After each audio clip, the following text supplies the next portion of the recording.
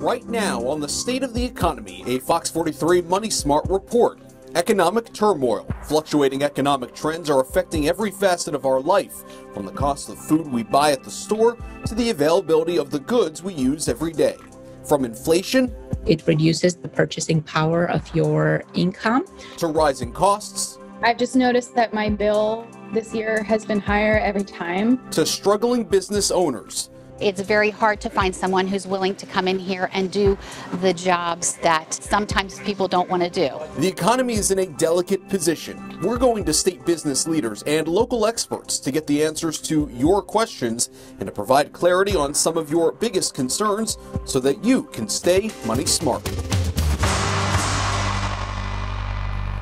Good evening. Thank you for joining us on this Fox 43 News special report. I'm Matt Maisel. President Biden's first State of the Union address takes place tomorrow. He will almost certainly touch on the biggest issues the country is facing right now: coronavirus, international tensions, and of course, the economy. The economy is usually the biggest issue when it comes to how people view the success of a president. It's also the top issue in nearly every election. Ahead of the 2020 election, a Pew Research poll found nearly 8 in 10 Americans said the economy would be very important when it came to who they were going to vote for. You've no doubt experienced or read about the economic struggles plaguing people and businesses across the country. Some of you have even sent in questions or concerns. Over the next half hour, we will be getting answers from experts in our own backyard to help keep you money smart.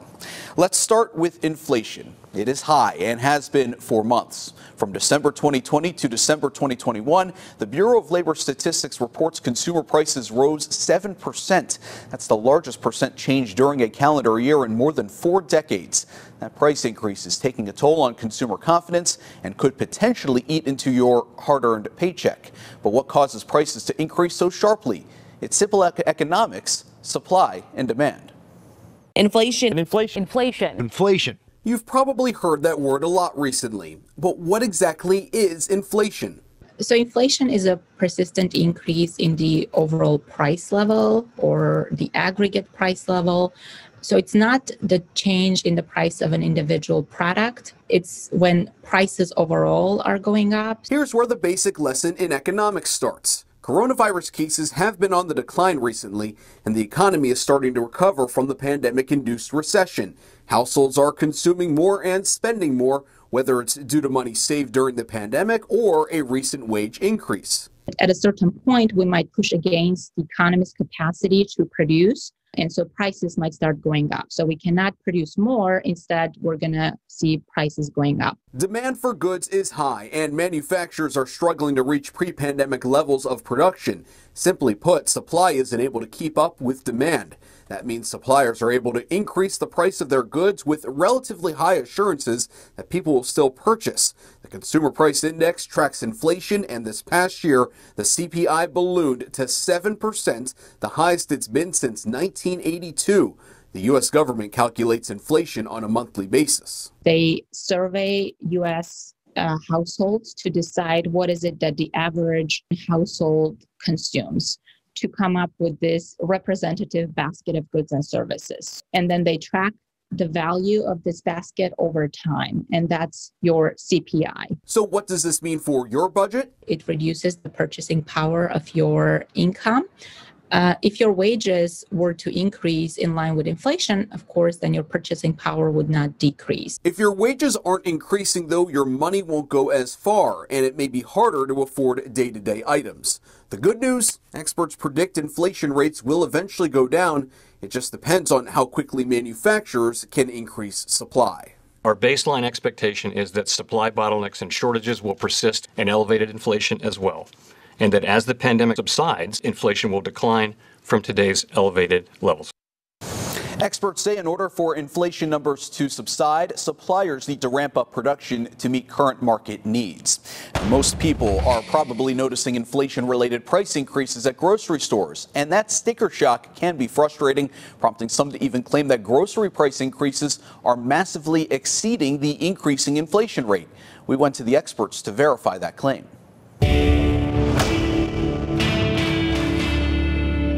It's no secret you're paying more at the grocery store for everyday items, but exactly how much is a big point of discussion on social media. Take this video on Twitter from CNN with more than 5 million views, where a family of 9 claims the price of milk is up 40%. So let's verify. Did the nationwide average price of a gallon of milk go up 40% last year? Our sources are the Center for Dairy Excellence and the Bureau of Labor Statistics. The family says they were paying $1.99 for a gallon of milk this time a year ago, and the current price is $2.79. However, the Bureau of Labor Statistics says the cheaper price was far below average. Accord either with our data or certainly with my personal experience. I think I'd have to go back a long time to think of a gallon of milk below $2.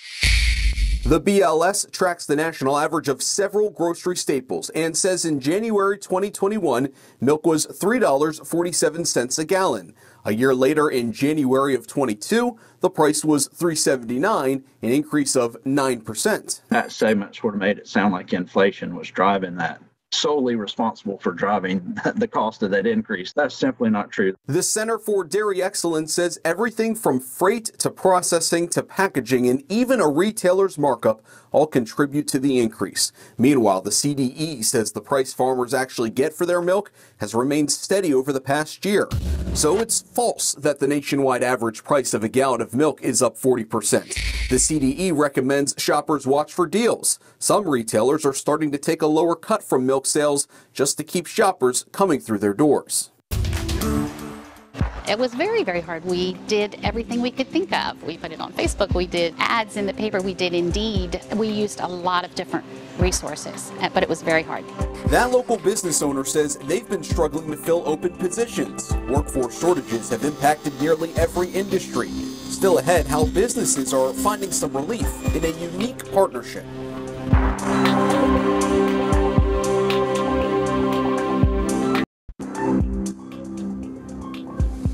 Workforce shortages have impacted nearly every industry. Small businesses are struggling to find enough skilled workers. And as Fox 43's Rachel Yancuna shows us, a local business found the help they needed through a unique partnership. Carving out a success story requires attention to detail and a chance to show people what you're capable of. 24-year-old Philip Klopsick didn't have many chances in life, often overlooked because of his intellectual and developmental disability, until Elite Cabinetry in York County gave him a shot at his first job. What is that like to have a job and to have this independence? Fantastic. My parents are like, okay, you need to get a job, you need to get out of the house. I'm like, yes, finally, I need to get out of the house, get on my feet, time to earn my living. When we gave him his first paycheck, he said, I've never had a paycheck. And I wanted to cry because we were giving him something that he had never had. When the state shut down 2 years ago, Elite Cabinetry was tapped to shift operations. All other projects were stopped. We had product ready to be installed.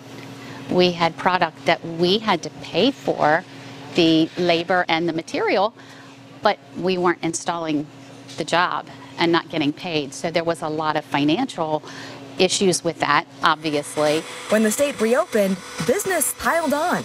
Suddenly, they needed more hands, as did other businesses across the state. The competition was fierce, and finding workers wasn't easy. We did everything we could think of. We put it on Facebook, we did ads in the paper, we did Indeed. It's very hard to find someone who's willing to come in here and do the jobs that sometimes people don't want to do. The little jobs. And those are small jobs, but they have a big impact. They're important. Without those, we can't do the big jobs. That's where Philip comes in.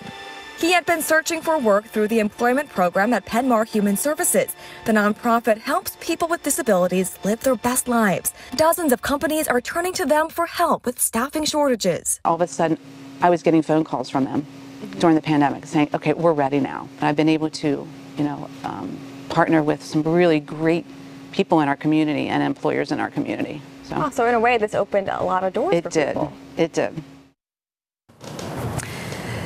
And Matt, Petmar says that businesses that are struggling to fill those open positions can reach out to them for help. They have a lot of people eager to find work, and you can find their information on fox43.com. Great story, Rachel. How many job openings are there in Pennsylvania right now? Well, as of December 2021, which is the most recent data from the U.S. Department of Labor, Pennsylvania has 495,000 job openings. That's an increase of 73,000 more openings than the month before. And we saw a lot of layoffs in the first year of the pandemic. How does that compare to what we're seeing right now? It's not quite nearly as bad, but it is still happening. So far this year, businesses have laid off more than 1,100 workers just within the first 2 months of 2022. So companies are still making those tough decisions. All right, Rachel, thank you so much.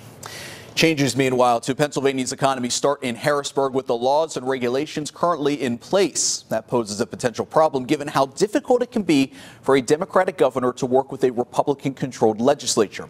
However, Governor Tom Wolf recently proposed one idea which, at the very least, has the GOP's attention.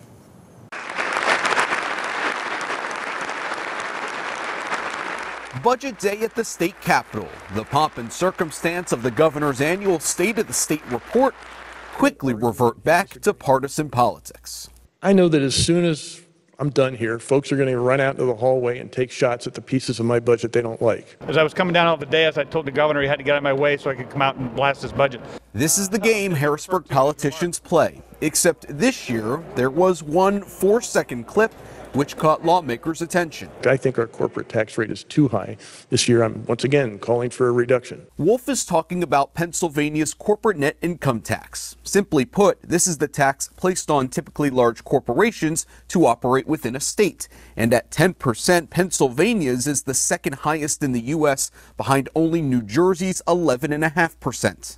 I think it creates that understanding that we're not as good as we should be, that we're not performing to the extent that we need to be. PA Chamber of Business and Industry President Gene Barr says Pennsylvania's corporate income tax is unacceptable. He and Republican lawmakers argue it's keeping large corporate headquarters away. Think Amazon. It was so positive to hear that from the governor. It's something that our state needs. We lose businesses every day to Texas and Florida. If we can make Pennsylvania a more attractive place to get businesses here, then I'm all for having that conversation. What exactly is the governor proposing? It starts with cutting the current rate of 9.99% down to 7.99% by January 1st, then a path all the way down to 5% no earlier than in the next 5 years. We don't know whether the next pandemic is 100 years or when it is, but I think we ought to prepare as if it might be in 5. Businesses are on board. Wolf and Democrats are on board. Republicans are on board. Not quite all the way. It's funny, in an election year, he proposes a tax cut. I would say that is more electioneering for him than it is in reality. At the end of the day, it's Harrisburg, and big changes may ultimately take time. The Wolf administration does estimate that lowering the corporate tax rate next year would lead to an $80 million loss in revenue. They believe the cost would be offset by the unused federal funds from the American Rescue Plan. I've just noticed that my bill this year has been higher every time. Inflation and rising prices are affecting everyone. After the break, why it's causing some to rethink financial goals, plus tips for offsetting the higher cost of goods.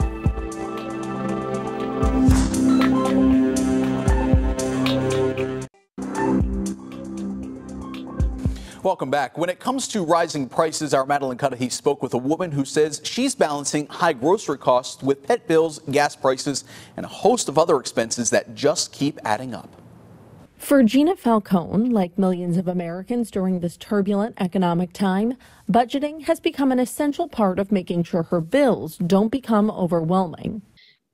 I've just noticed that my bill this year has been higher every time. I think my struggle mostly has been that with the lack of options in the grocery store, I have to find replacements that I'm not usually in my budget. For Gina, grocery store trips and gas prices mean she's not only had to change her routine, she's also had to rethink some of her financial goals and large purchases. I think budgeting in the last year in particular has been more important than ever. Those are just everyday life things that I've been more conscious of. Greg McBride, an inflation and economy expert with Bankrate, says Gina's not alone. The biggest contributors to the increase that we had seen this month: food, electricity, and shelter. they're all necessities. There's no discretionary spending there. And so that's what's really squeezing household budgets. And because they're necessities, there's not a whole lot you can do about it. To fight inflation, the Fed may resort to a tool it hasn't used since the year 2000, a half-point interest rate hike. It's a move McBride says still may not solve the price problem.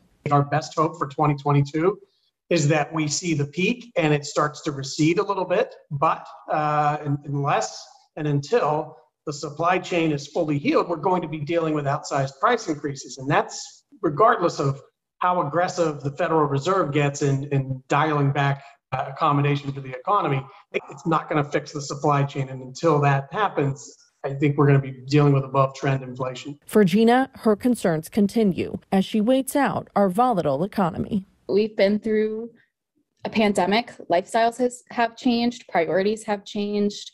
Spending has changed. Everything has changed. So I guess I'm not surprised that we're here. And I guess I'm just worried about there being no end in sight.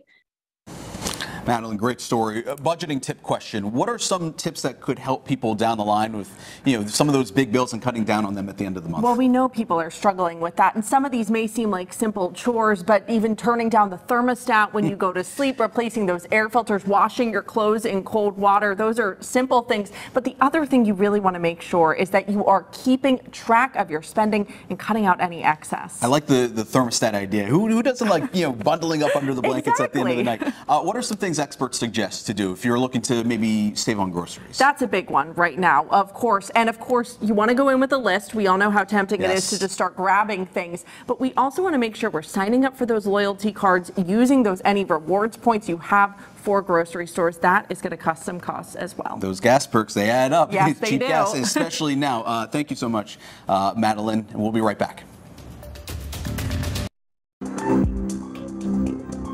For the past couple of weeks, we've been asking you to send in your economy questions, whether they be about your money or any current economic trends. And here to answer those questions for us is Dmitry Krzyzewski, Associate Professor of Economics at Elizabethtown College. Professor Krzyzewski, thank you so much for joining us. And we want to start with a question from Corey in Harrisburg, who wants to know why it seems like tax dollars are not being used for programs they should be. He pointed, for example, to road repairs and why we have programs to fix the roads, and yet they always still seem bad. Well, it's a tall order for several reasons. Pennsylvania has the longest mile per state in terms of roads, so we have the most roads, believe it or not. And that's the reason our gas tax is the highest in the nation. And that's the money that's supposed to go towards road repair, but doesn't always. So it's ultimately up to legislature. And typically it's a partnership between the state and the federal programs. So some of it is tied in the infrastructure bill that in the Senate's arms on the federal level, and some of it on the state level. I don't know whether we're able to assess well how much the roads are being fixed as opposed to how much we want them to be fixed. I guess they can always do a better job, but we sure have a lot of roads to fix to begin with. Sarah in Lancaster wants to know what effect rate hikes, for example, have on the economy, and moving forward, exactly, what can we expect from them moving forward, and how they would expect or affect her own personal finances? So for the consumer, I think what the consumer will see is that there will be higher rates on everything, from mortgages to car loans to credit cards. The Federal Reserve targets the baseline, so they can target the demand side of the economy by raising the interest rate. They can slow down the economic expansion, and that comes at a cost of higher rates. So we will see money being more expensive, so to speak. So it's a tight money policy.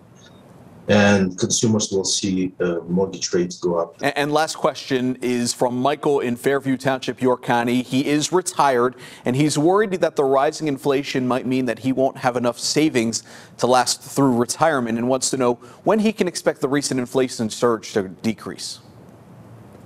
So there are two parts of the inflation problem. One is the increased demand. The other one is the supply chain issues. The supply chain issues, I imagine, will be kind of sorted out as more and more production worldwide goes online, and the supply routes and the inventory issues are sorted out. In terms of the demand, it's not necessarily clear that it will be the situation. So some of the inflation that we see now is here to stay. No one knows how much it is here to stay. And for retirees, they're in an especially difficult situation because they don't get the advantage of higher wages growth. In terms of Social Security recipients, they get cost of living adjustment every year. But if you have significant savings, which you plan to use during your retirement, I think a good conversation to have with your financial advisor is where those savings are and whether they're serving the purpose you thought they'd be serving. So you may want to reallocate your portfolio and rethink where your money currently is. Dmitry Krajewski, economics professor at Elizabethtown College. Thank you, sir, for your time. You got it. I appreciate it. Thanks for having me.